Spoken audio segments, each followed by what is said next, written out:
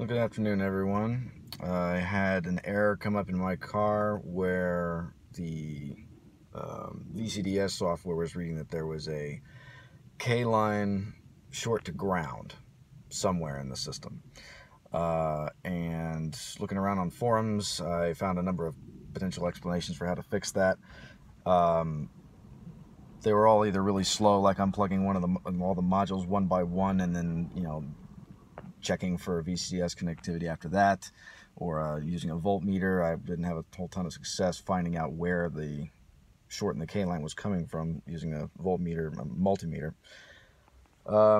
So what I did was, luckily with these Rostec cables, they've got these LED lights on them that light up whenever there's a short to ground in the K-line.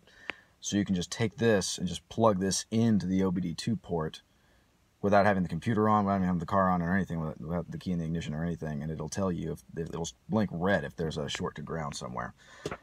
So the place that I found to fix this problem was right over here.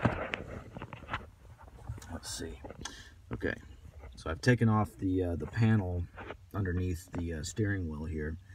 Here's the OBD2 port itself, and if you follow the wiring loom up the OBD2 port, in my car at least, this is a 2003 Audi TT Quattro, but I imagine it'll be very similar on all others.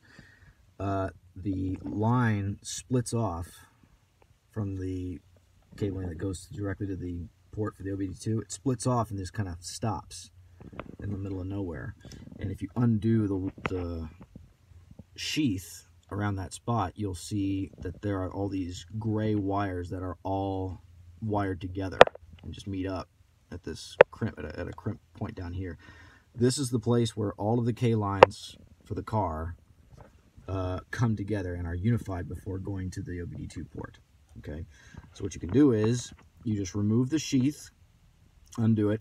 It's not soldered in, it's not a special clamp or anything. They're just pressed together, so you can just pull the wires apart. You can just pull the wires off one by one and check which one causes the short in the K line to go away. Because they're very unlikely that all of them are short. It's just one. So you just unwrap that sheath.